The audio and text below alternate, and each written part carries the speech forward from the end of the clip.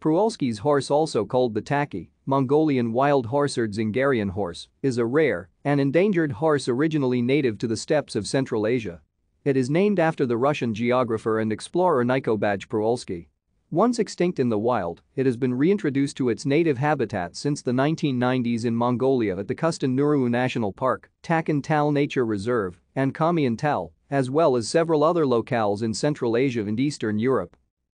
Several genetic characteristics of Przewalski's horse differ from what is seen in modern domestic horses, indicating neither is an ancestor of the other.